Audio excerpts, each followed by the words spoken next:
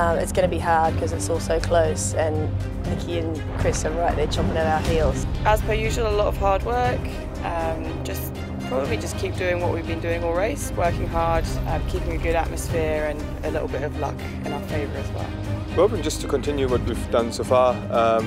Last race was, sailing-wise, was really good. This race, it's I think the biggest tactical decision will be the tides, getting those right.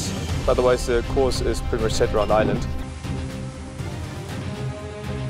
For the team to win, they'll just be over the moon. You know, they have worked hard, so I really hope we can do it, and it's going to be a big party if it happens.